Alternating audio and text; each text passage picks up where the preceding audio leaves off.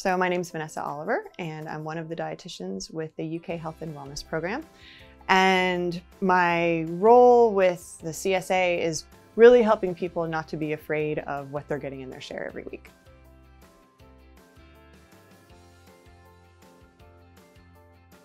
So yeah, I do bring a little bit of a unique perspective to this program in that before I was here at UK Health and Wellness, and before I was even a dietitian, I spent many years as a restaurant cook here in Lexington at a restaurant that was vegetable forward before it was cool. And I was, as I mentioned, I was a cook and then a kitchen manager, so I was really able to kind of direct where the menu was going there.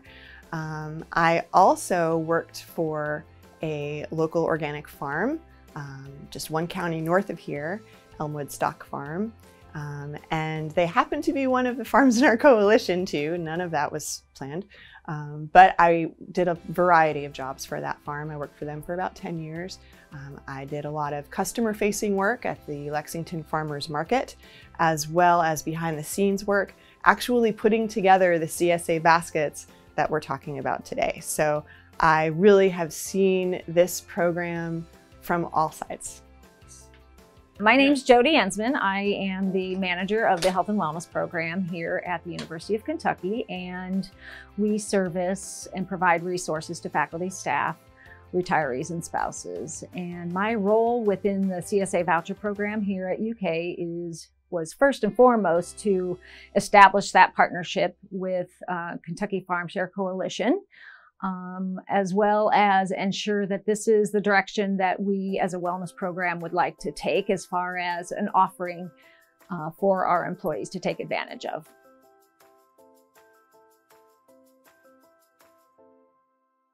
What I like about the Workplace CSA and what the value is really just sort of mirrors the value of CSAs in general, right? I mean, it helps people, yes, it helps people with behavior change, but it does so in a way that can be fun and engaging, not just for people within their households and within their family, but also within their workplace community when it comes into the workplace part of that CSA.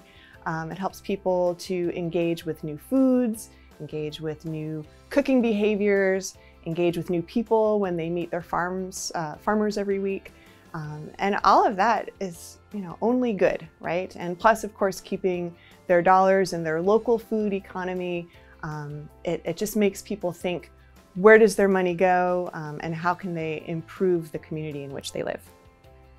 Actually, I see there are multiple values associated with this program. I feel like not only are we providing the employees with an opportunity to receive fresh produce, but we're also giving them an opportunity to support local farms. So it kind of goes hand in hand. Of course, the local farms is a byproduct of really what we are after in health and wellness in regards to the main emphasis being on nutrition and healthier eating.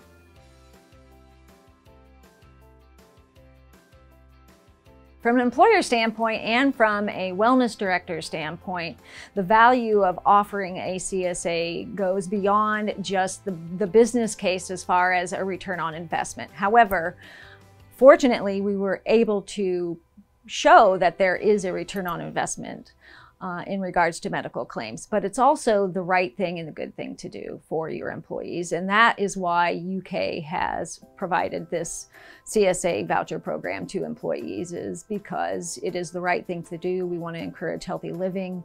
And also, as a byproduct of that, healthcare claims have been lessened because of that.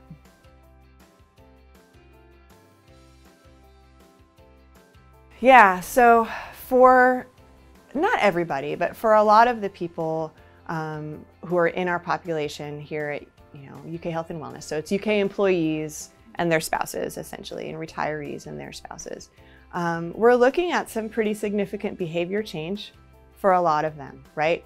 And so when it comes to behavior change, we can really change kind of three things, right? We can change what people do, we can change how people think, and we can change how people feel, okay?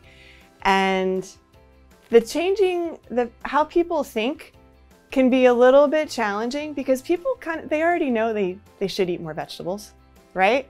They know this. You know, we don't need to hammer that point home. What there tends to be, though, is sort of a difference between that intention and that action. So we're really looking to see different ways where we can create a bridge between intention and action. So that leaves how people feel and what people do, right? How people feel about their vegetables and what people do with their vegetables. And so I think that's where a lot of our programming really aims to attack, right? So in that way, we're looking for ways to create fun ways to engage not only with their vegetables, fun ways to engage with their farmers, but also to engage within the larger UK community and sort of create a CSA family. And we've had a lot of different opportunities to do that.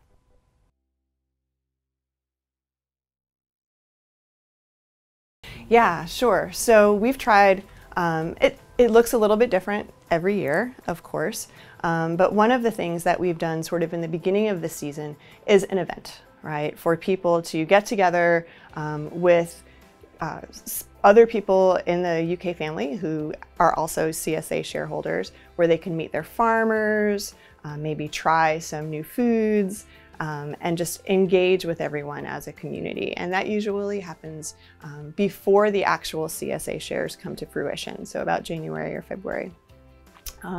Once the CSA season is underway, then we've done a variety of things. They generally tend to circle around cooking classes.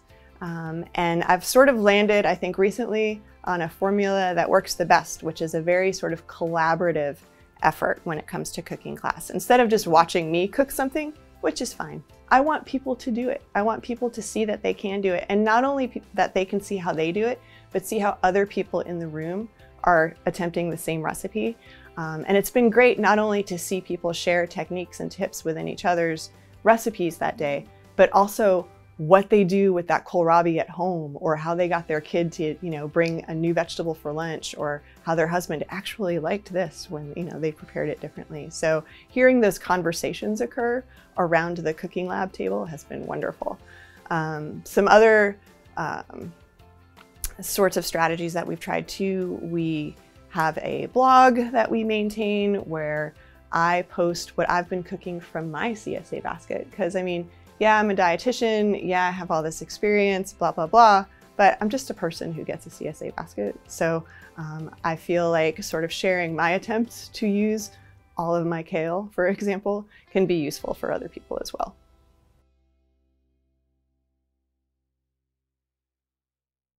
Yeah, so in the last couple of years, one way that we like to engage our employees is by offering them an opportunity to meet directly or meet the farms and the farms that are participating in our voucher program. And although in years past it may have looked a little bit differently, this year what we are going to do is provide an opportunity for employees to drop in to meet any farm that they might be interested in purchasing a share from. More specifically, if they are just learning about what a CSA actually is, this is a good opportunity for them to drop in as well. Again, we are just trying to help educate employees about what a CSA is, and then meet those farms and try to begin to build that relationship between the employee and the farm.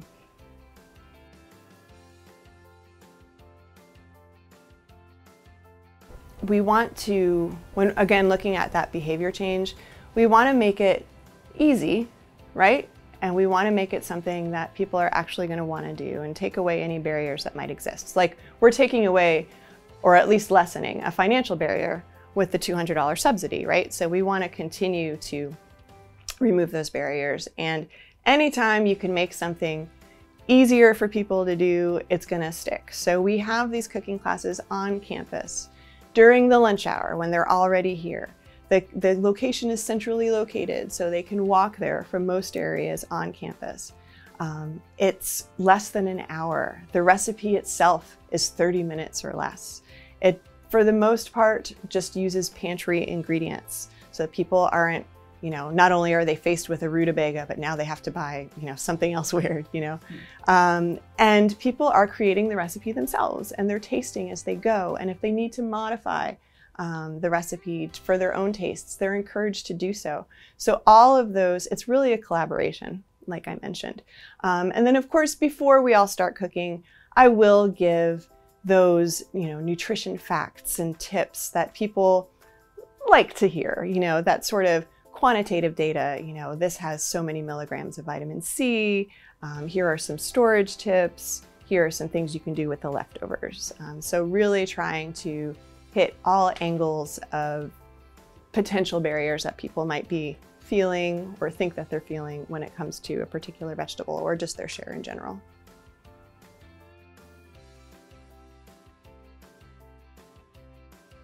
We are all about prevention and trying to encourage healthier living.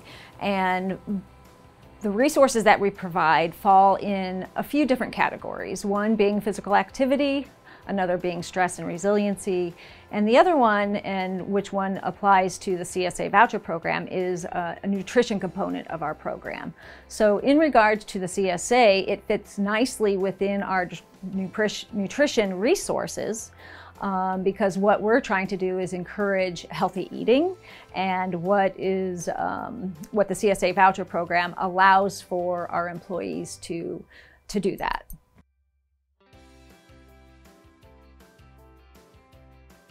Yeah, so the Kentucky Farm Share Coalition has been such a great partner to work with. Of course they help us by acting a little bit as, a middle person, a middleman, between UK Health and Wellness and the farmers, but they're also wonderful to bounce ideas off of, to help us sort of corral all of the thoughts and feelings that we have about offering this benefit to our employees and help us focus it into meaningful programming that can really help change a lot of lives. Yeah, so the Kentucky Farm Share Coalition is a very critical part of our CSA voucher program. As a matter of fact, I feel from an employer standpoint that it would be very, very overwhelming for any one individual to maintain relationships to 5 farms to actually begin a program such as this. So to have Kentucky Farm Share Coalition be able to form those relationships, have policies and procedures that are similar in nature, that then we can, as an employer, implement is extremely helpful. I see them as a valued partner in this CSA voucher program that we offer to UK employees.